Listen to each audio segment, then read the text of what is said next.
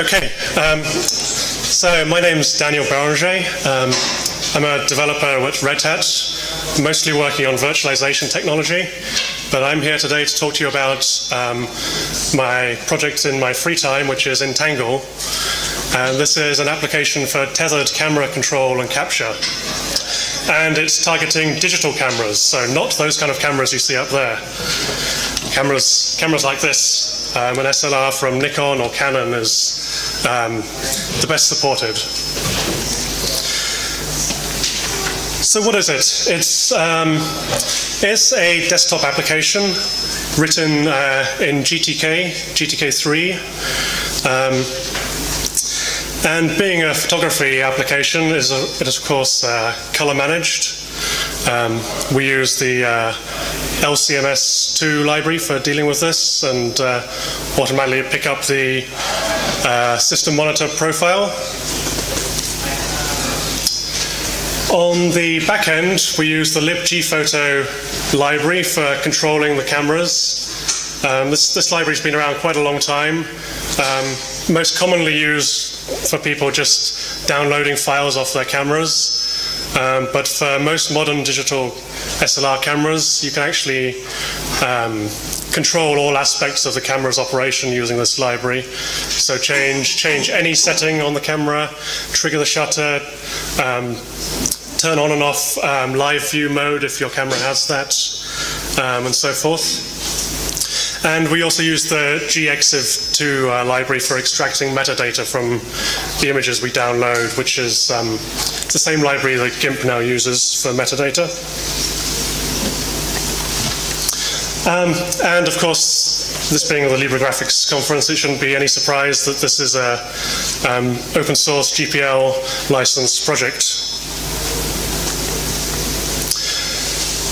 So I want to talk to you a little bit about why I started development on this application. In London, I'm a member of a local photography group, and they do a lot of workshops.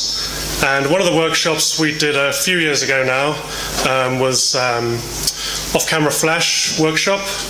And in that workshop, they were using the Nikon camera control software so that we could see the shots that were being taken as he was taking them on the big projector. And I thought, that's kind of a neat piece of software.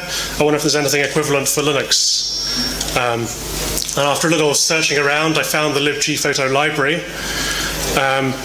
And there was an old graphical interface for that, but I couldn't get it to compile anymore, and it was basically unmaintained. So I thought I'd go about creating the Entangle application to provide a graphical front end for the libvirt library. One of the very first things that I used it for was macro photography. If you've ever done any kind of macro photography, you'll know that getting focus right is one of the hardest things there. Particularly if you're looking on the back of your little LCD screen. It may look perfectly sharp, but then you bring it onto your computer later and you're in for a whole pile of disappointment when you see how fuzzy it really is. So this was really the first thing that I used this application for. And I should say, in case you haven't already figured out, this image here was processed using GMIC and their Dream Smooth plugin, which I just did that just after their presentation. I thought it was kind of neat. So the other thing I'm more recently interested in is astrophotography. And again, with astrophotography, getting focus right is one of the hardest things. Not only because the LCD screen in the back of your camera is very small, but when your camera is attached to the back of a telescope, the LCD screen is in a position which makes it almost impossible for you to actually look at it. So being able to see your images that you're capturing on a laptop screen as you take them is very handy for getting focus right.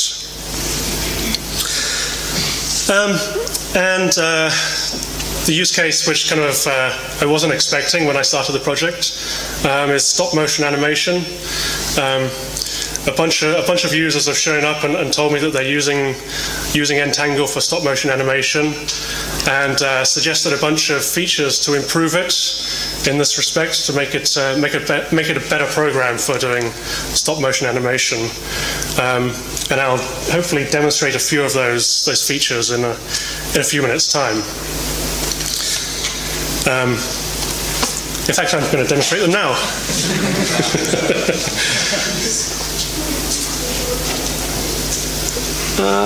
See if I find my mouse pointer again. There it is.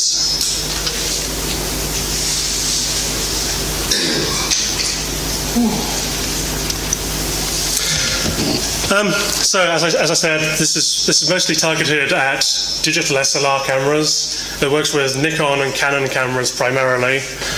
I'm sorry, that's. I should make it so that you can see it, not me. Yeah, like I said, primarily digital SLR cameras, though it does work with some of the older Canon compact cameras, the power shots, but Canon in their infinite wisdom decided they didn't want you doing remote control of their compact cameras, so they crippled the firmware in all modern compact cameras from Canon, which was not very nice of them. If we just turn this on, and actually I shouldn't have gone full screen immediately, I should connect to the camera. If the camera's already turned on when you start the program up, it'll automatically connect to it, and off it unmounted if you've got it set up as a file system. So now you can see down the sidebar there, it's got a panel with various settings for the camera. Depending on what camera you have, depends on how many settings you'll get here. But there's on modern Nikon and Canons, there's a lot of settings. So this area of the user interface needs a bit of work. I know that. Currently, I just took the easy approach of exposing everything, but that will be changing. So if we just take a photo, it should automatically download it, or not.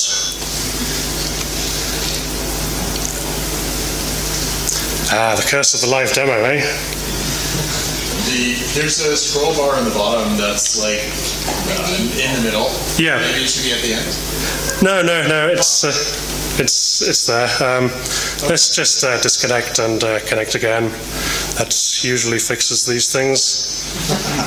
I was trying to switch it off. Exactly.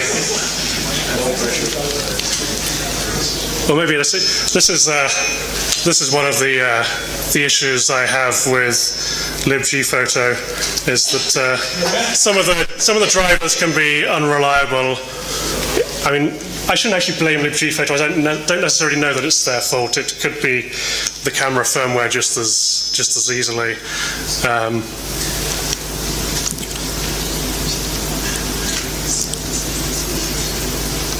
Let's try that again.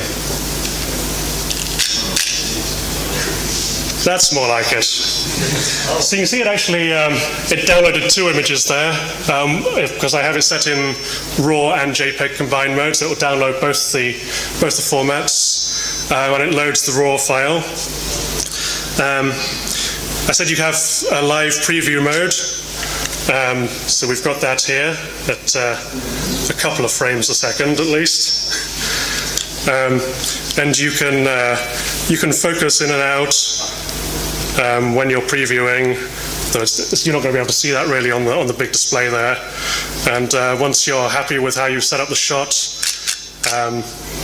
capture the image and download it. One of the things that I mentioned that we added for the stop motion guys is they wanted to be able to do aspect ratio masks. So you can see there I just turned on black bars at the top and the bottom.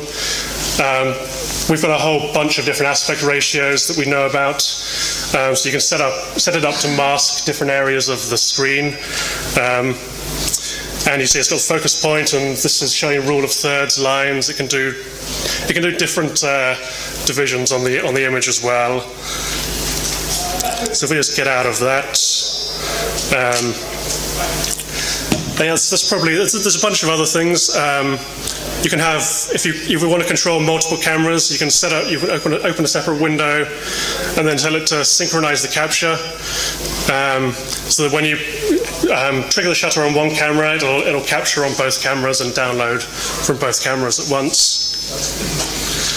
So I think it's enough of a quick demo. I'll just go back to the presentation for the last few minutes because we're quickly running out of time.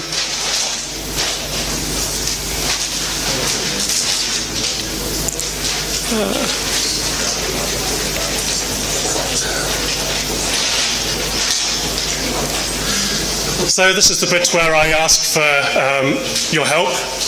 I mentioned already, one of the problems I have is a bit of a driver quality problem in libgphoto. This manifests itself in various different ways. Some things which you think would operate the same way on different cameras just work completely differently. So for example, I set up support for focusing during live view, which worked perfectly on my Nikon camera, and the very first Canon user who tried this found that it didn't work at all. So that's one big problem that I have.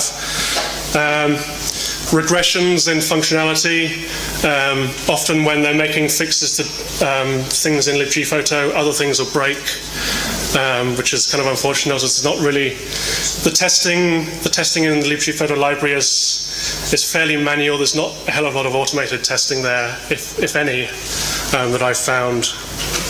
So anyone wanting to help in libgphoto would be much appreciated.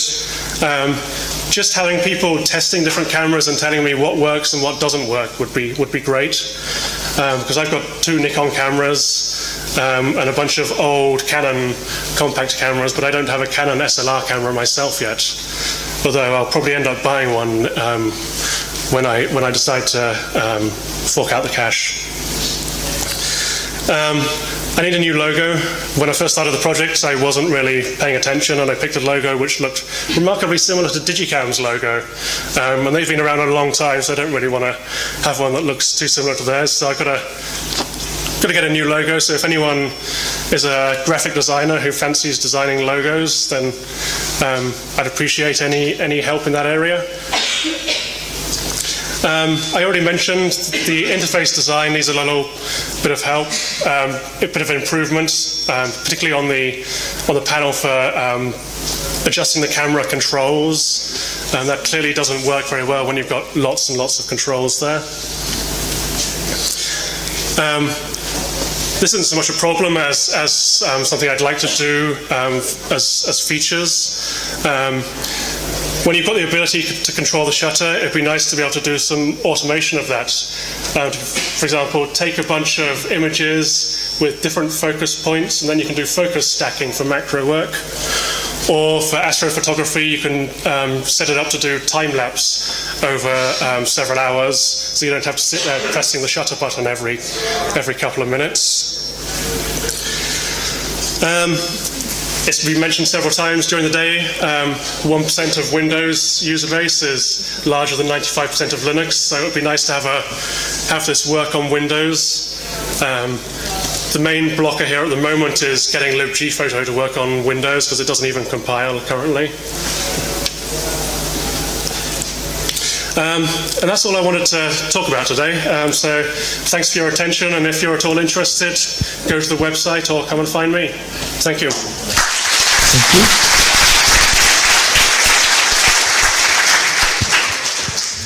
Thank you. So, questions? Yes, in the back. And I have a camera. I have a microphone, not a camera.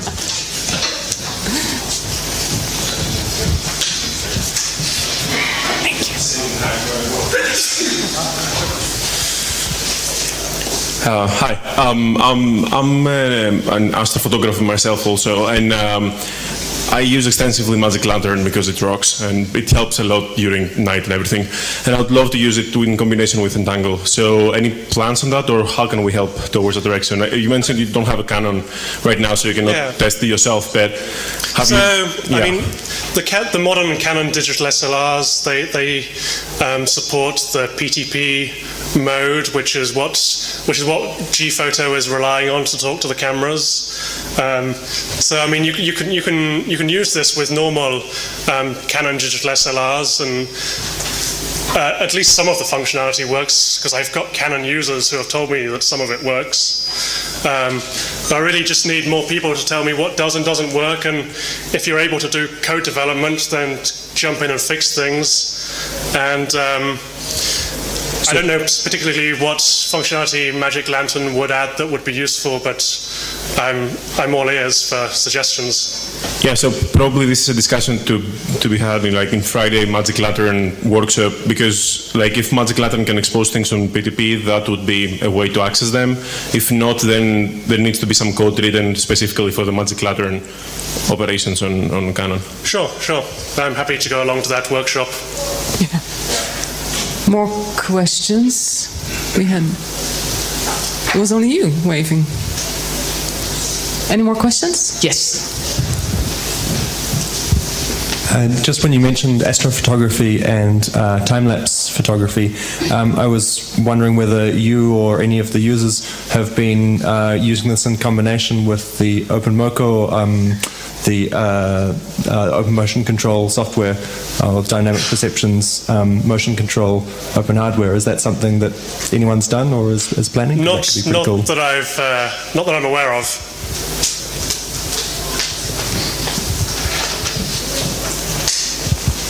What language is it written in? It's written in C. It uses GTK, and it's got we support the G-object introspection system, so that you can write user interface extensions in JavaScript. So you don't have to be a C programmer to extend this.